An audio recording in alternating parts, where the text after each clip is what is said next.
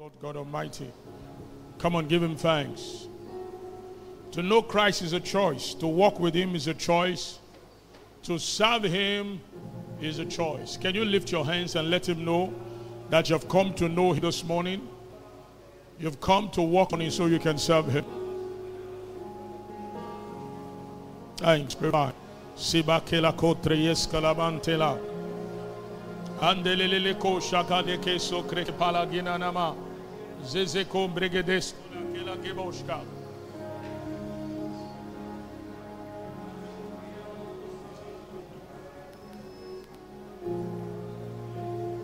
Elebo shalam bringes ko tekela bangela rabosh kalandi ala. Thank you. Thank you. In Jesus' name. Hallelujah. You have won the victory. Sing it from your heart. Hallelujah. You have won it all for us. Death could not hold you down. Yes, Lord, you are the risen King. You're seated in majesty. Yes, you are the risen King.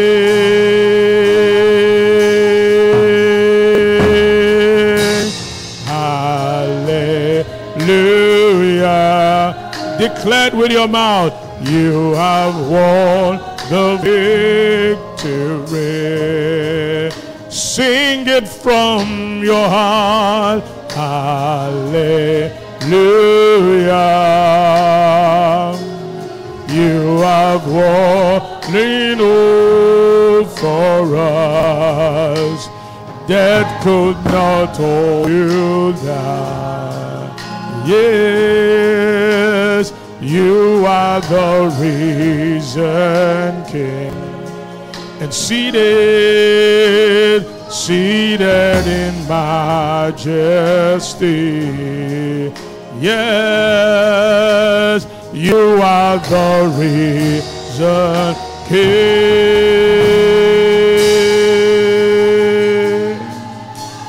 Lift your hands up, lift them up. He is the risen and seated King. He is the risen and seated. And the good news is that we are risen, we have been raised and made to sit together with him. We share in his nature. We share in his positions. We share in his power. And we share in his glory. Oh, we bless your holy name. Thank you. Glory be to God. Father, we thank you. Blessed be your holy name. We've come to this order but you and you alone. You deserve a glory, oh God.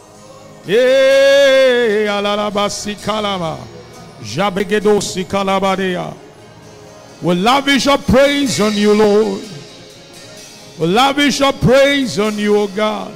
Can you lift your hands and begin to praise this morning? Lift your hands and begin to give praise. Say la la gelama.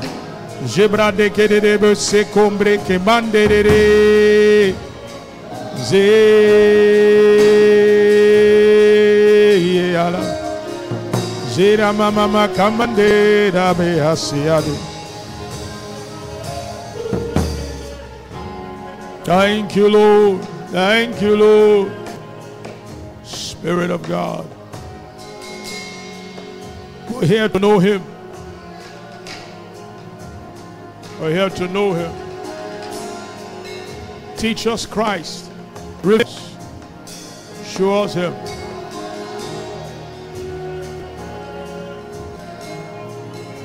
Ayala baseko maleadala.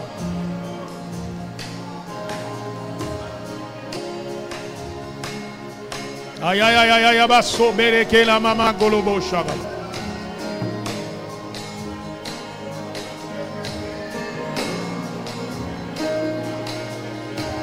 Thank you, Holy Spirit.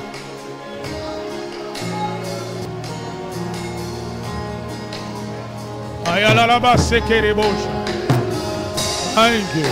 Hey, yalalabo shalaba. Rebebebebebe ko shalagamangala. Andelelelelebo sikalalaba keriba.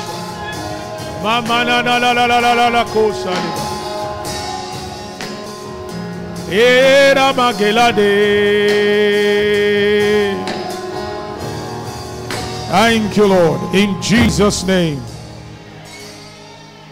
Beloved Father, we're here because we want to know you. We want to walk with you and want to serve you.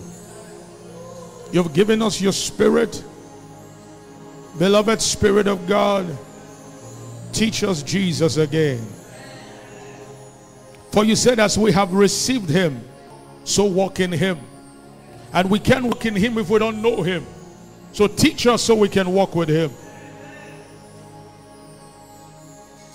Let our minds be renewed. Let scales be shifted from our side. Let strongholds be shut down. Let every high thing that has exalted itself against the knowledge of Christ be made subject to the obedience of Christ through the ministry of the word. Spirit of God, glorify Jesus again. Let sick bodies be healed. Let the bound be loosed. Let Jesus be revealed and glorified. And every grateful saint shout a big amen. Hallelujah. Amen. Praise God. Please have your seat. The Spirit of God gave me something. One of the ways I serve God is to write. You can be seated. One of the ways I serve God is to write. You need to know what God has enabled you to do so you can make your own contribution to the kingdom. One of the ways he has, apart from the fact I'm called to preach and to teach, I'm also called to write. Yeah. One of the things God gave me this morning was an interesting topic. You will read it because I'm going to post it later after church. It's called Knowing Christ, Your Choice, and Distractions.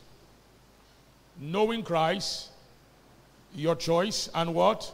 And distraction. Trust me, it will bless you. So immediately after church, I'll put the link on our WhatsApp page so you can read that.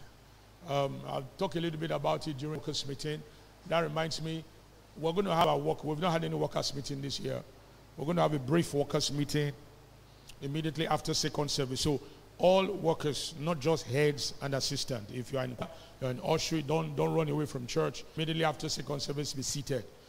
All right, every and all workers in church, immediately after second service, make sure you are seated for the meeting. Nobody should remind you. Praise the Lord. All right, then we're having a combined service at the end of this month, the last Sunday actually of this month, which is an Easter Sunday. And I expect everybody praying and inviting people to watch the meeting. Have your sphere, your immediate environment, your neighborhood, where you live. There are people who don't go to church. Like you came to church this morning, there are some people that don't go to church. Go and invite them. Tell them we have a meeting on Friday, on Sunday. Let them come with you to church. Not even wait till Easter. Every Sunday, invite somebody to church. This is one area that many have abandoned. No plan to reach out to someone during the week. All we do is our business. Go to work from morning till night. Pursue our interests, survival. And that's all we do. We don't think about souls. We don't think about people that God wants us to reach. One of the reasons you're saved, or the reason you're saved, is to help people to reach out so that men can be saved and to help them with the knowledge of the truth. When you invite someone to church, you are helping the person come to the knowledge of the truth. Because without the truth, people live on lie. And trust me, our world is being controlled, manipulated by lie. Every chaos you hear in the world is a manifestation of a lie or the lie of the enemy at work. Every pain, every suffering, every confusion, every crisis that you see is because of the lack of the knowledge of the truth. That my people are being destroyed. Lack of knowledge. Lack of knowledge is lack of knowledge of the truth. And so we are the church whom God has saved and raised as a representative of the kingdom. Paul said in 2 Corinthians 5, I think verse 18 or 17, he says, we're ambassadors for Christ. You are not just to marry, have children, walk, then when you're old, die and get out. No. Those are just part of the attachment, the reason for life. The reason for life is to know God. And the reason God brought you here is not to be married and have children. The reason God brought you here is to know Him, walk with Him, and to serve Him. That's your purpose. And He will show you what unique way you can do all those things. When we come here and we get entangled with the issues of life, we forget why we were sent here. Peter said we are pilgrims. Is someone who is a travel through. We're traveling through life. Unfortunately, people only, they kind of get it when they are closer to dying. But you shouldn't. You are not here for you. You're here for Him. Look at your neighbor. You're you. You're here for Him. Okay, let's make it more personal. Rise up from your feet. Go to like 3 people. Say, you are not here for you. You are here for Him.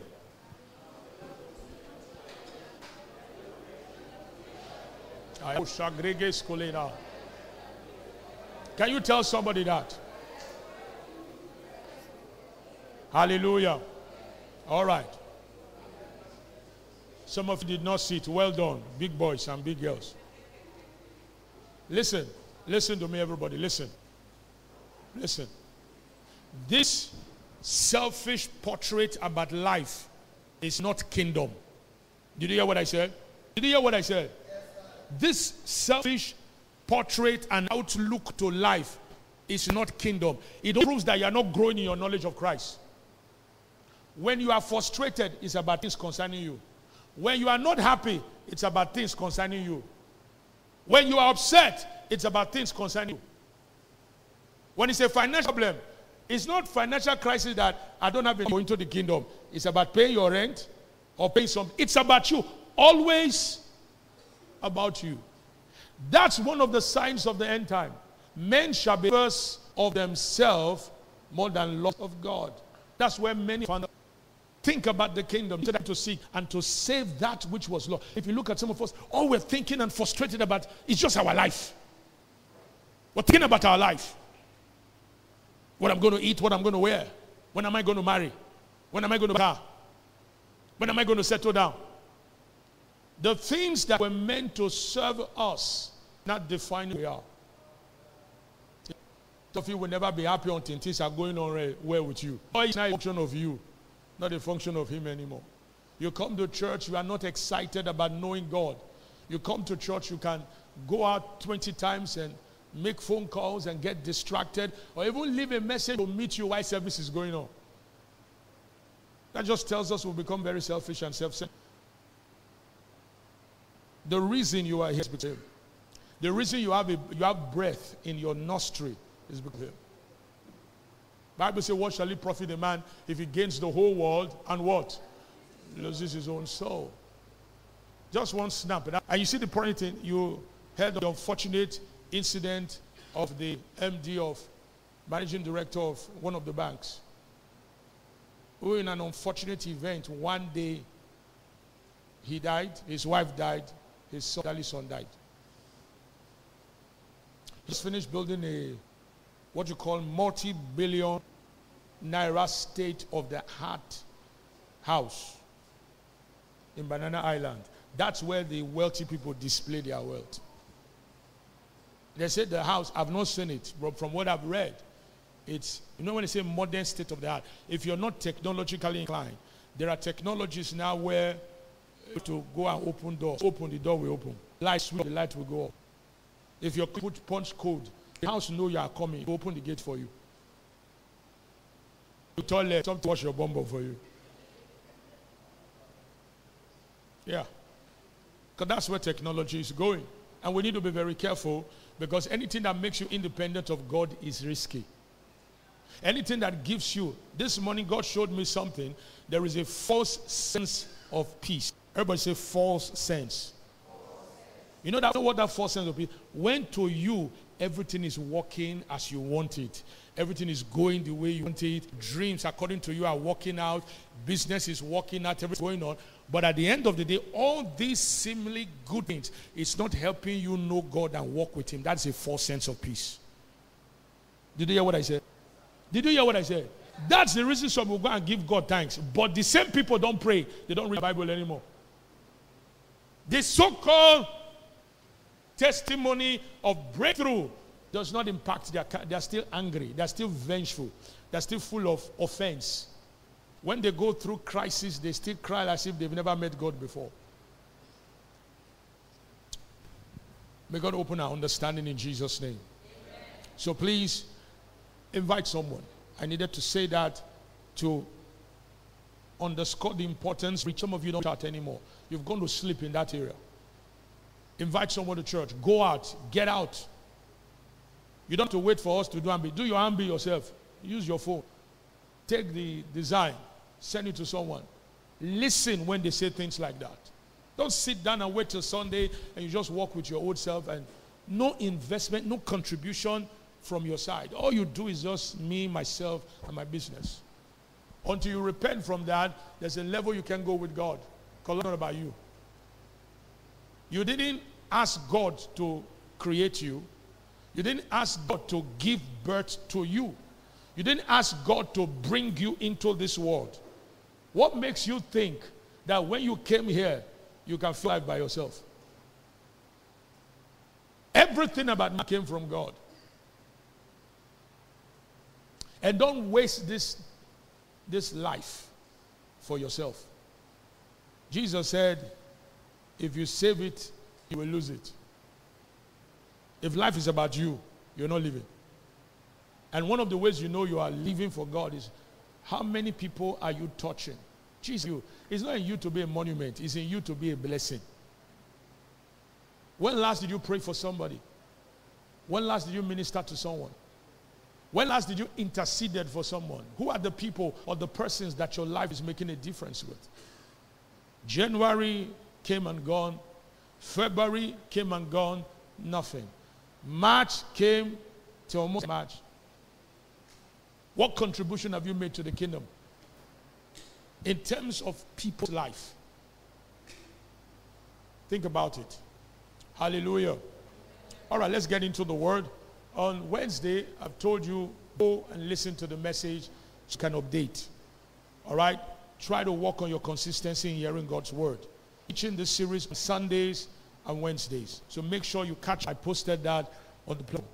Today I'm going to begin from where I stopped on Wednesday. I said faith sees and speaks the word of God. Say that with me. Say faith sees and speaks the word of God. I've acknowledged what I've said and what God has done. Is that not so? Yeah. So and you need to pay particular attention to the tense in God's word.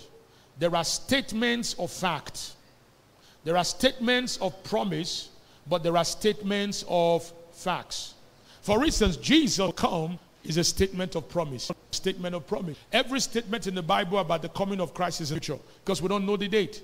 And Jesus ascended into heaven, and the disciples were wondering what happened because they saw him getting up in the air and disappeared, you know. And then just, what are you guys gazing at? Same Jesus you see take away will come back again. Go back and do what he called you to do. So Jesus will come. And the statement to the coming of Christ is always in the. And one of the ways well is to make of the Bible. Do not post to the future what God says he has done. Do you understand that? Do you understand that? You will not be, because like I told you, faith is agreeing with work together except they be agreed. Why does faith please God? Faith pleases God because faith agrees with God. When you walk by faith, you are walking in agreement with God. It means your mind agrees with his mind, your words agrees with his words, and your actions agrees with his action. And may I add, it also means your tenses agrees with his what? Tenses. You don't say a was to what God says is an is. You don't say a future to what God says it is an is. When it comes to who you are, it is not will be, it is what it is. Are you hearing what I'm saying? For instance, in 1 John, are you paying attention? In 1 John chapter 4, verse 17, the Bible says, herein is our love made perfect. that in the day of judgment we will have boldness. You know, I grew up from a very strong religious background. And the way they taught me about Judgment Day was a terrible day. That is a day you will be shaken in your boots because you are standing before the judge of the whole earth. What they didn't teach us was they didn't make the difference between the judgment of the sinners and the judgment of the saints. There are two different things. For the judgment of the sinner, it will be a terrible day. Yeah, it will. Because their judgment has already been determined. Jesus said in John 3, he that believeth on me is what? Is saved. And he that doesn't believe on me is what? Condemned already. So on the judgment day, they are just only going to receive their condemnation. But they didn't make the distinctions until I started growing in the knowledge of the word and understood from scripture that the judgment of the saint is different from the judgment of the unbeliever. The judgment of the saint is to dish out rewards based on how you have served God while you lived here. Because there will be a time for reward. Are you hearing me? How you live and how you serve God will be rewarded on the judgment day. But when we stand before God, we're not going to stand trembling. We're going to stand bold. Not bold because of we, but bold because of who we are in him. So the Bible says in 1 John 4, verse 17, it said, herein is our love made perfect, that we will have boldness in the day of judgment. Why? Because as he is, so we will be, so are we. So if as he is, so are we, then that means what he says you are, you are. Are you hearing what I'm saying? Turn your Bible to Philemon 6. Put it on the screen. Philemon 6. That later is just, arranged as a single chapter. So you can put it Philemon 1:6. I want us to read it together. Philemon 1:6. You need to understand faith, what faith is, and how it's engaged. All right. Can we look at the screen? That the communication of your faith. What is the communication of your faith? The proclamation of your faith. Are you hearing me? The communication or the proclamation. The spirit of faith believes with the heart and declares with what? The mouth. What God has said, what God has done. So he says the communication of your faith will become effective or effectual. The word effectual means producing the desired result. What does effectual mean? Producing the desired result. Your faith proclamation are designed to produce a desired result. And so the scripture says your faith communication will only produce the desired result when it acknowledges every good thing which is, not was. Is. Faith is now. Now is faith. Acknowledging every good thing which is in you in Christ. So the key here is that who you are is as a result of who you are in him. So your faith acknowledges every good works. What is good works there? The good work is talking, every good thing rather. Every good thing is referring to what you have been made in Christ. So faith says, I am the righteousness of God. Say that with me. I didn't hear everybody. The religious people will say nobody is righteous. Yes, if you are not born again. But the day you got born again, you were made the righteousness of God. And when you say, I am the righteousness of God, you are acknowledging that you are now a possessor of the nature of God and that you are a son of God. And that you are what you are, not by your merit, but by the sacrifice of Christ. Are you hearing what I'm saying? So when Satan comes with attacks of condemnation and guilt, because one of the ways the enemy seeks to point or puncture our confidence is to get us to second guess who we are. And if you don't know who you are, your language will show. Did you hear what I said? If you don't know who you are, your language will show it. That's why when he came to Jesus, what was it? If you are the Son of God, if you are. Of course, Jesus knew who he was. Because right from when he was young, he was. I hope you know that Jesus had to become, the word Jesus as a man only came alive when he was born. I hope you know that. Before Jesus came to earth, Jesus didn't exist in eternity. He was called the Word. Did you hear what I said? He was called what? The Word. Do you know Jesus was in the Garden of Eden? Oh, you didn't know? Who did you think called Adam? It was Christ. Because in eternity he was known as the Word. So watch what they said. They heard the voice walking. Who is the voice? Christ. That walking, that personality that was walking in the garden was Jesus. It was Jesus that called Adam. Where are you? I'm sure some of you didn't realize that. He was the voice walking in the garden. That was Christ. And in eternity, that's why 1 John says there are three that bear witness in heaven. Is that not so? The Father, the Word, and the Spirit. So when God needed to save man, the heart of his creation, the Word had to become a man. That's how Jesus was born. The Word became, John 1:14 says the Word became flesh. The Word became flesh means the Word became human. God is not a human. God is an eternal being. All existence comes from him. But in order to save man, God had to become a man. Which meant he had to be born like a man and he would learn like a man. That's what the Bible says. He grew in wisdom. Is that not so? And in stature and in favor with God and with man. He had to grow. He had to go through the stages of birth, the stages of growth. He had to learn. That's why he was always going to church. I hope you know Jesus was going to church. Read Luke 4. And he went into the synagogue as his customs were. I hear you are in church. You don't go to church regularly. I don't know you are following. He had to learn. And in the learning of who he was, do you know his father Joseph, what you could call foster father, you know? And I hope you know that Mary is not the mother of Jesus. I hope you know. No, it's a vessel that he used. He never called her mother once. Read your Bible, not once. It's our biological inclination that makes us call Mary the mother of Jesus. It's not the mother of Jesus. It's a vessel. I know religion has taught some of you that, but read your Bible very well. When he was on the cross and she was crying, John was with her. John was there. You know what he said? He said, "Woman, behold your son. Son, behold your mother."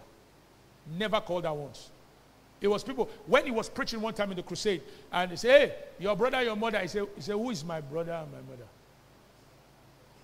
He said, "These ones here who sit here, they are the ones who are my father and my mother. Those who do the will of God." I know that one is a blow to some of your religious whatever, but it's scripture. I'm not telling you what I think is in the Bible. Read your Bible. So Joseph must have taught him, because the name Jesus means Savior. Are you hearing me? Because that was the name the angel said, "A child will be born, and you shall call him Jesus." That was the first time the name was mentioned.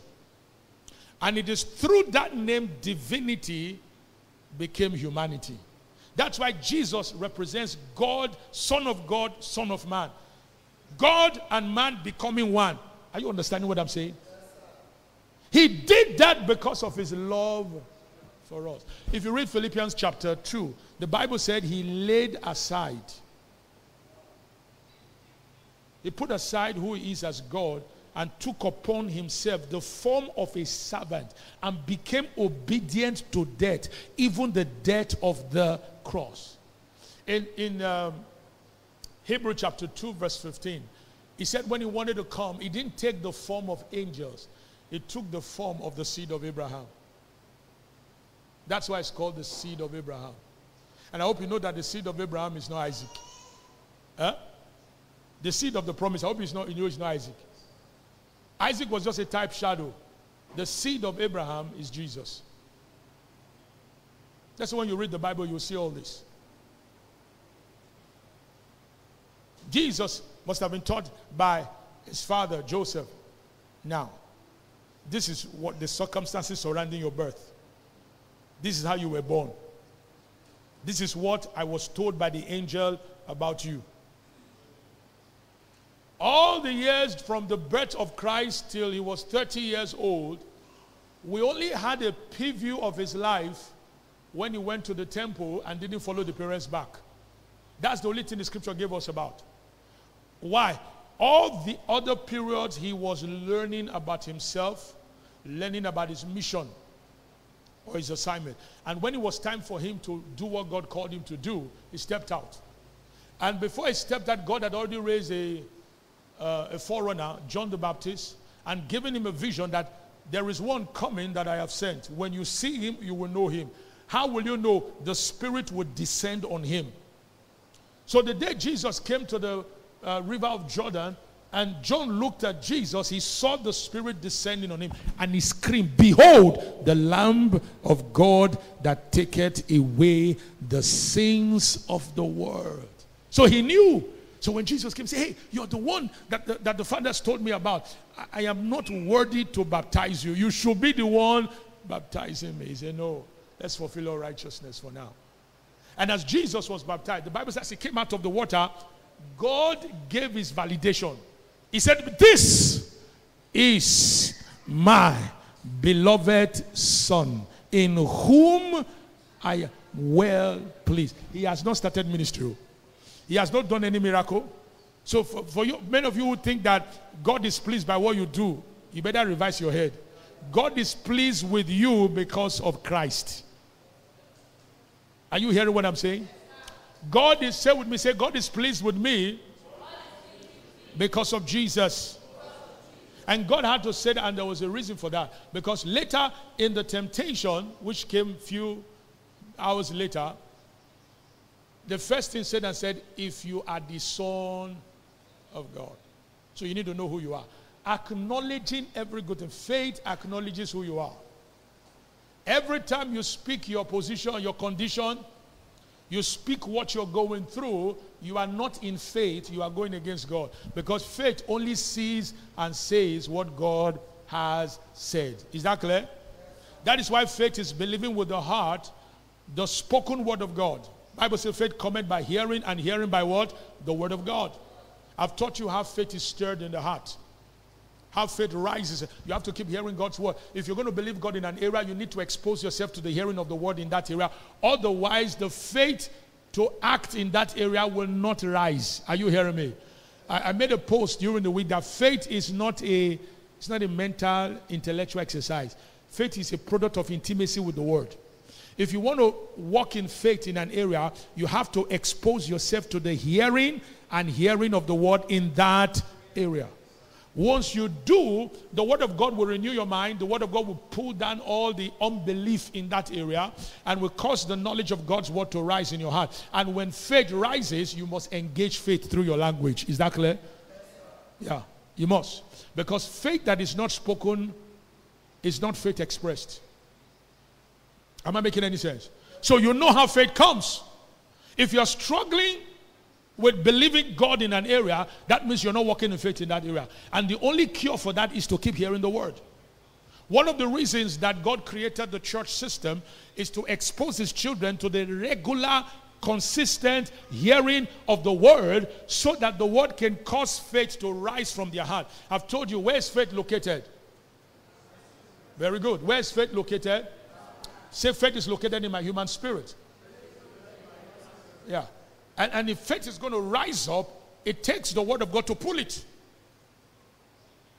And if you don't expose yourself to the hearing of God's word, faith will not rise. You will be struggling and walking like a carnal man in that area of your life. Amen. So, faith is believing with the heart, the word or the rhema God have spoken, or the spoken word of God, and then speaking it with your mouth to enforce it. Faith is what? Believing. Say with me, say, faith is believing with the heart and speaking with the mouth. Say that one more time. Say, faith is believing with the heart and speaking with the mouth.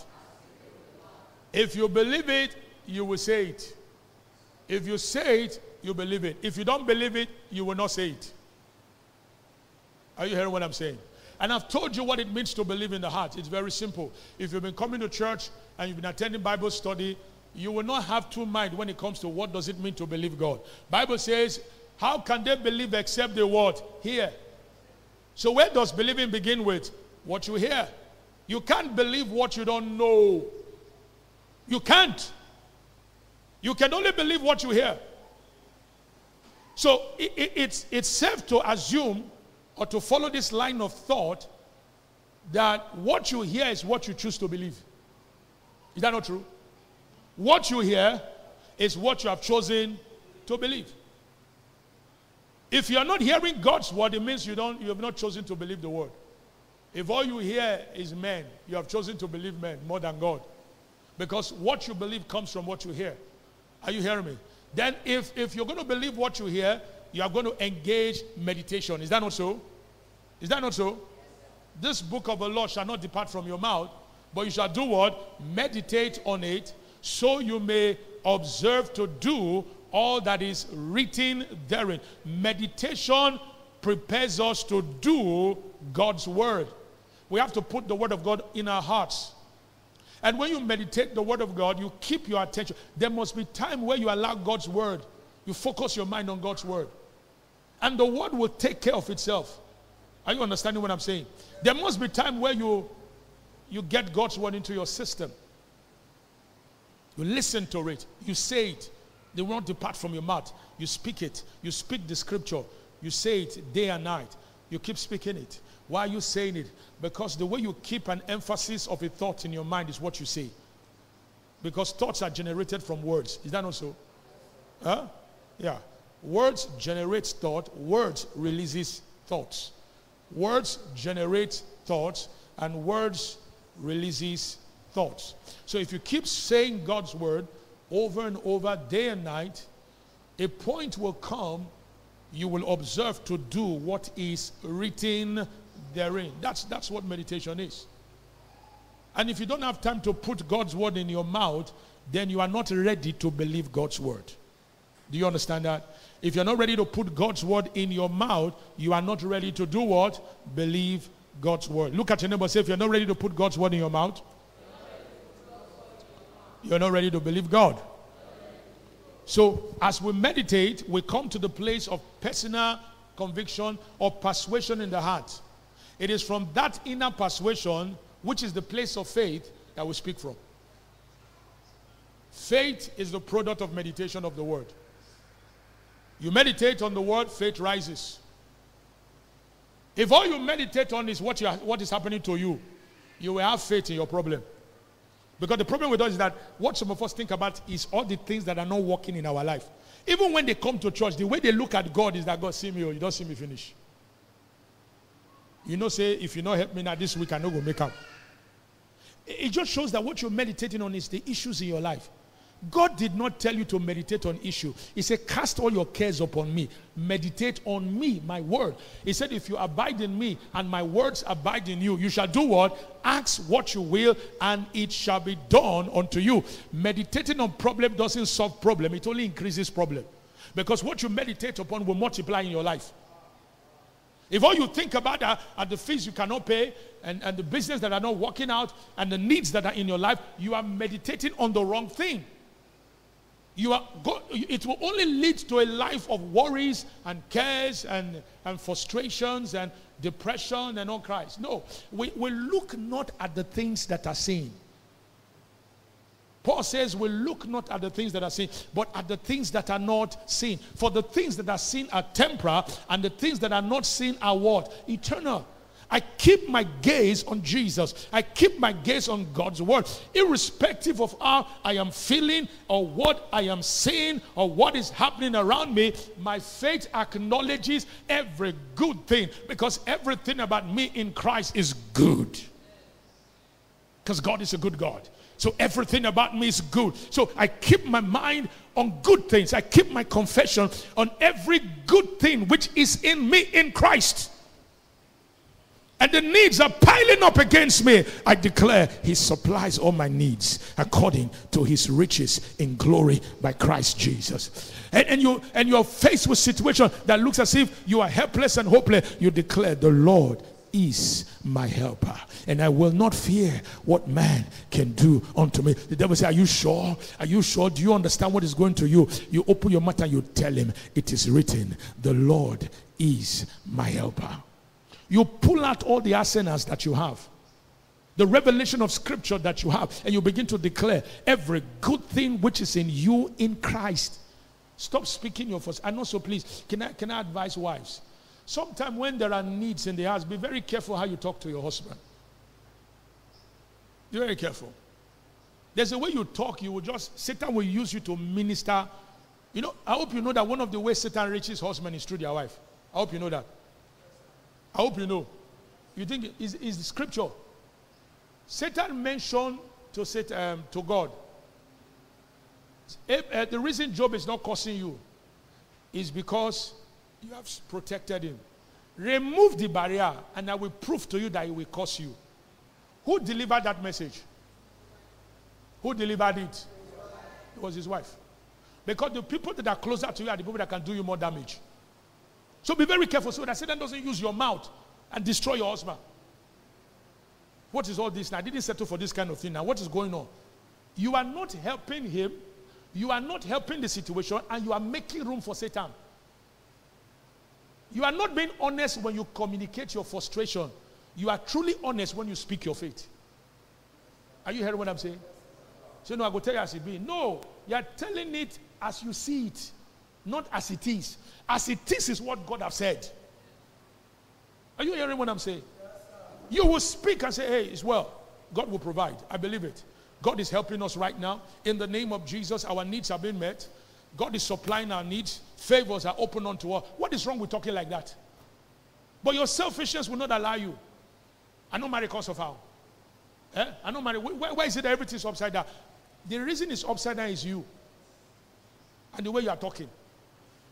Because by your words you are justified, and by your words you are condemned. That's what it is. Are you hearing what I'm saying? One of the ways you nourish your men is to speak life to them. Don't remind them of the things they're not doing well. Are you hearing what I'm saying? Somebody say amen. Amen. I didn't jab the women. I'm just telling you what the Bible says. So mind your mouth. Many of us are making room for the devil in our lives and in our home because of the way we think and the way we speak. We are people of faith. Say that. Say, I'm a person of faith. Say, we are people of faith. Say, we only say what he has said. Shout it. Say, we only say what he has said. When I feel like being depressed, I have no right to be depressed, because as a child of God, I only have a right to be joyful. He said, rejoice in the Lord. And again, I say rejoice. My children can easily pick when my mood changes. They can, Daddy, what's up? Your face has changed. I say, I'm okay, thank you. You are called to live a life of joy. Stop behaving as if you are carrying the world on your head. You can't even carry it. Just, acting very frustrated. Everything is, not be you the firstborn, sure you know. You are not the first. There were people that came before you, and there will be people after you. So stop acting as if the world will end with you. It's not going to end. It's only going to end when Jesus comes. And even if Jesus comes, there will still be tribulation first. So tell your neighbor, say, stay in the place of faith. Ask your neighbor, where's your faith? When Jesus asked them, where's your faith? Meaning he knew they had faith. So where did you keep it? Ask your neighbor, where's your faith? Some of you have folded it and put it inside box. Some of you have put it inside cupboard. Where's your faith? Hallelujah. Hear me. The elders heard what God said. They believed it. Bible says through it they obtained a good report. Is that not so? They believed it, and as proof that they believed it, they kept speaking it. They spoke it until it framed their lives. Say amen. It framed their lives and their experience. They lived from the unseen realm through the word they heard and they spoke. Now, let's see another portion of scripture that confirms the same principle of faith that the elders walked in Hebrew chapter 11 verse 2. Remember? Now faith is the substance of things hoped for, the evidence of things not seen. Is that not so? It says, by it the elders obtained a good report. Say a good amen. All right? The elders obtained a good report. And through faith we understand that the words were framed by the word of God, so that the things that appear were not made from things that, that were seen. Is that not so? All right. Let's look at another scripture. Romans chapter 4. Romans chapter 4 from verse 16 to verse 21. Same principle, but we're looking at it as applied in the life of Abraham, whom the scripture described as our father in the faith. Say amen. Amen. All right. Let me make a statement here. Sometimes you see things going on in social media. That's why you need to be grounded in the Bible, scriptures. You hear people come up with one controversy, issues, and all that. I don't get involved with such things because the Bible says they are vain and they don't lead to edification. So I don't get involved with that. But I want to make one statement about scriptures that every born again believer need to be aware of. Scriptures never conflict. Did you hear what I said?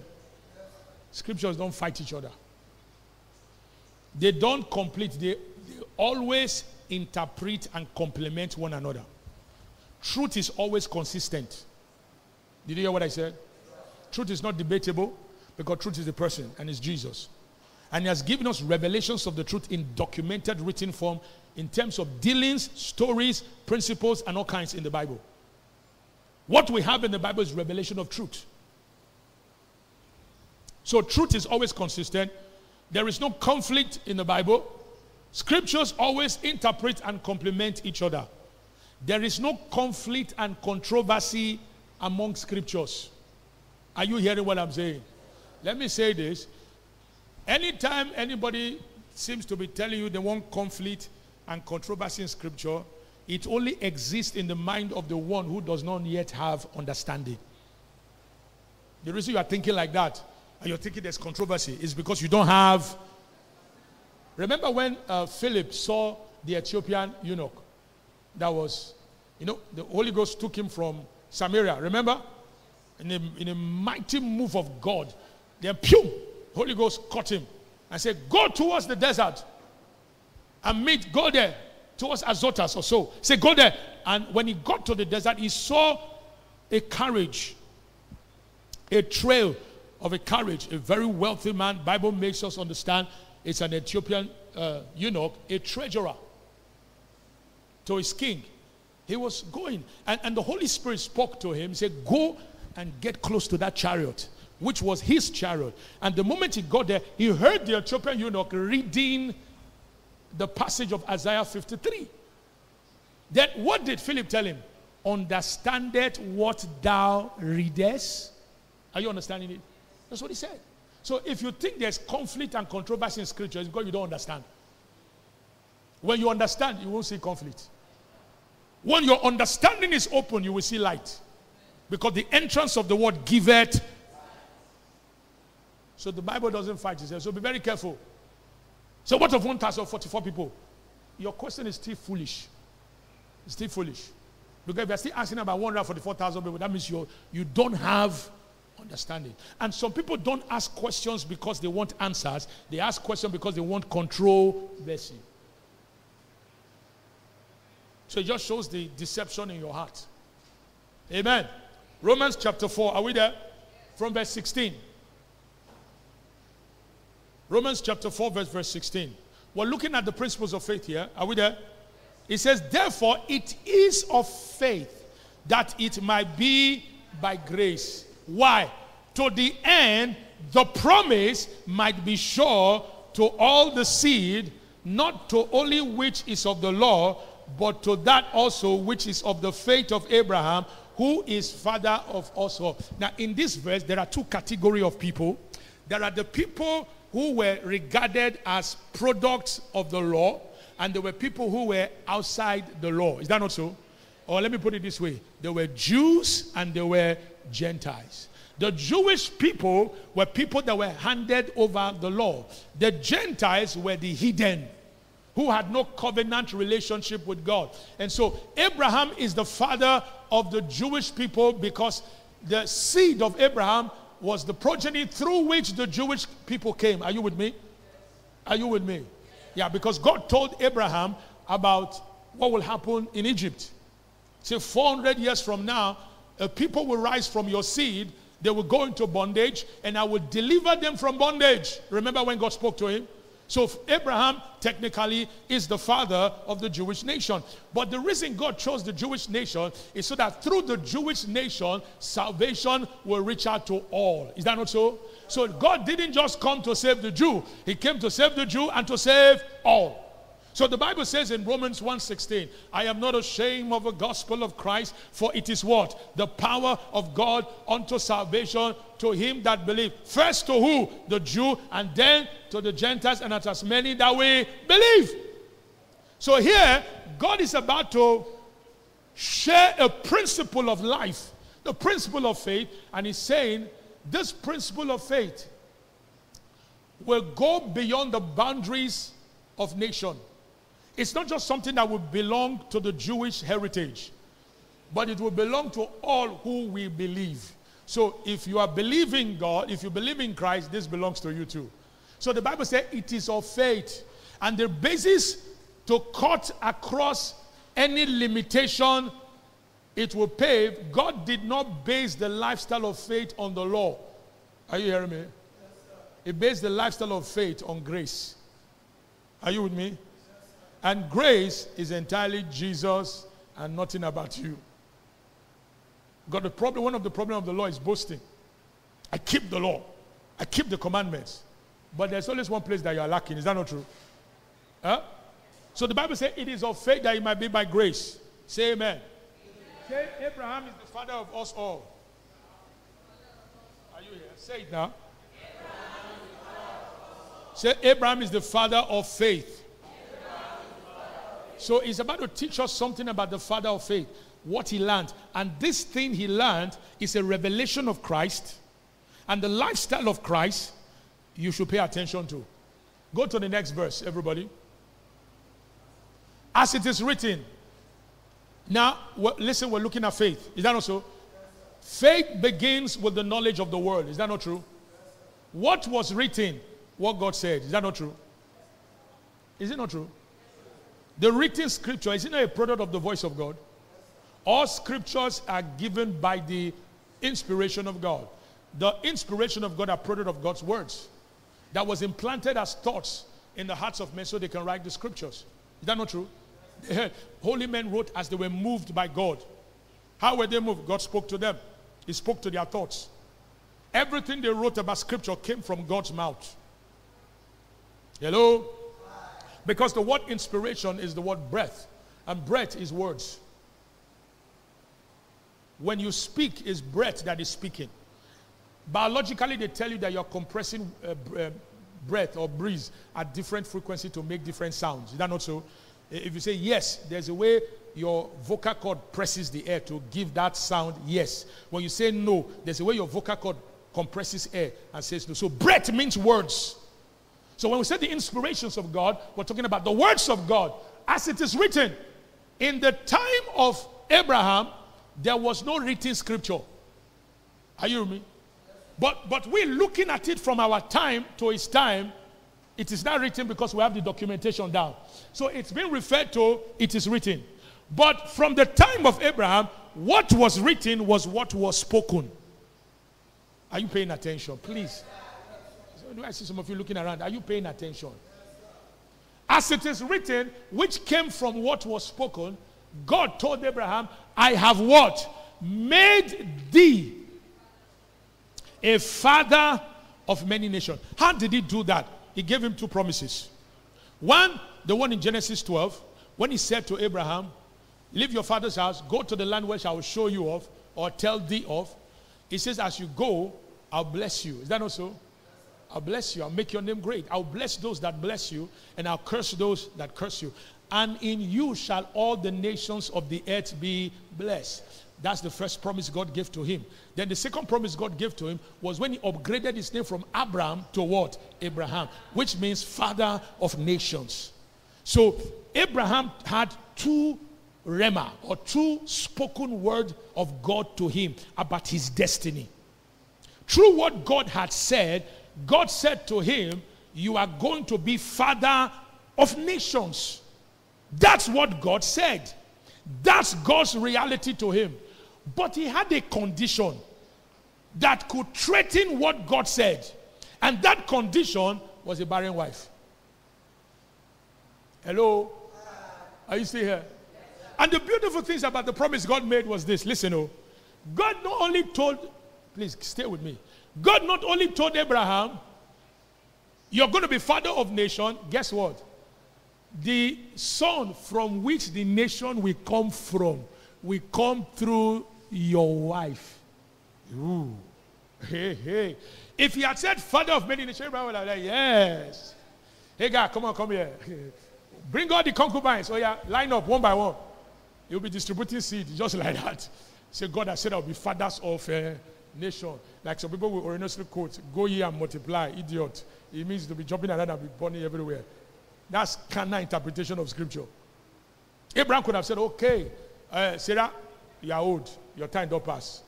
Your clock has stopped. No, it's not stopped. There's no even clock safe. Go and sit down. Bring all the young company. He could have done that. But God said, when he mentioned it, Abraham first of all laughed. See, that laugh was that, did you look at my wife before you are coming to tell me this thing you are saying? Hey, God, she's almost 90 years old. 90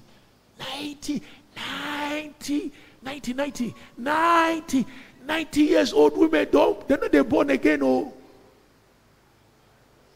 Hello? Are you hearing me? That was what the condition was screaming. You're 90 years old. And I'm almost 100. I suppose not they retire by now. God says no. That wife that you said is 90 is going to give birth to a seed. Why? Because I am God. Nothing is impossible with me. So he had a promise. But there was a condition that would challenge the promise. But Abraham had to choose between the promise and the condition. He said, as it is written, I have made thee a father of men before him whom he believed. Listen to me and listen very well. Anything God has said to you will remain hope until you choose to believe it. If God said you will have a baby, as long as you don't believe, having the baby will become like a hope. Are you hearing what I'm saying? Are you hearing me? And I'm going to show you how Abraham believed and engaged the language of faith to produce Isaac. So that every one of you will produce your biological Isaac, you produce your business Isaac, you produce your marital Isaac, you produce all forms of Isaac that are necessary. Because Isaac is proof of the goodness of God at work in your life. My time is up. Rise up on your feet. Continue the second service. Have you been blessed? Father, we give you thanks. We pray that these words will take root in our hearts and begin to bear fruits in our lives. In the priceless name of our Lord Jesus Christ. Thank you for another opportunity to honor you with our offering. We give joyfully, gladly, with all our hearts. Acknowledging you always as our source, supplier, and sustainer. In Jesus' precious name we pray. Amen.